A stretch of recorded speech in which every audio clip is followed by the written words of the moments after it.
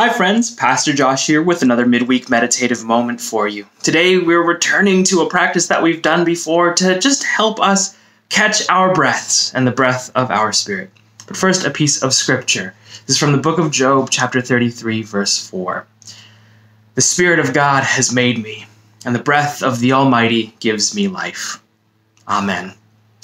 Now, friends, as I said, we return to a breathing practice today that we've done before in an earlier meditative moment, but it's such an important practice and such a meaningful one for me, and such a foundational one for me. And so I think it's an important one that we do regularly, if not often, as there are so many times where we can become so busy that it becomes hard to catch our breath, to take that moment, to breathe in deeply and fill not only our lungs with that fresh air, but our spirits with the renewed air and breath of our Lord. And so that's what we're going to be doing today.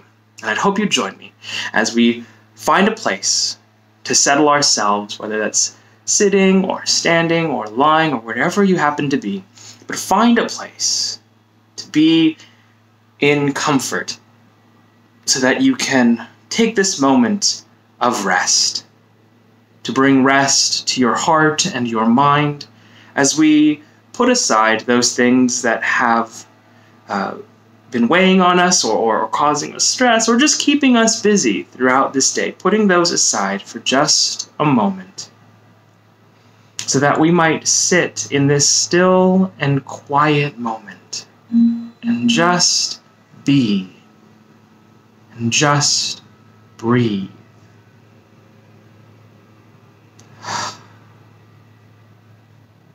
So I invite you to just breathe in this moment.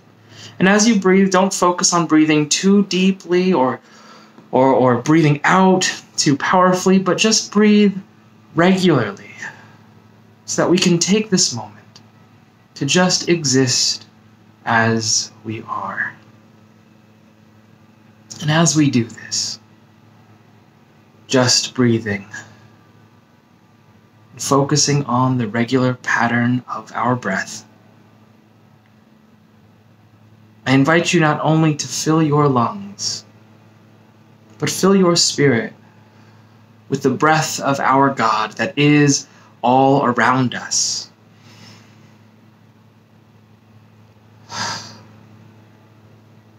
And in filling your spirit with that breath of God, allow the life of that breath to take hold within you, to fill you, to be your life.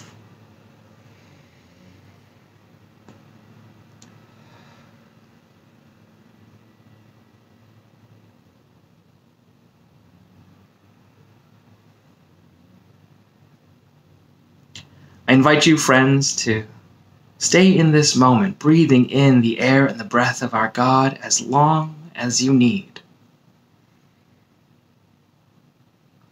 And when you are ready, leave this still and quiet moment to return to the rest of the work that we have for today. But I pray that you would take with you that breath of God, to continue to breathe it in, not in a focused kind of way as we've done here during this moment, but just in a way that recognizes that God is with us in every moment of our lives. So that not only do we breathe in that Spirit of our Lord, but we also breathe it out, filling the world with that life of the breath of God in whatever it is and wherever you go throughout your day. So I pray, friends, that as you go about the rest of your day, that you would be blessed by that breath of God, that your life would be renewed and filled. Take care, friends.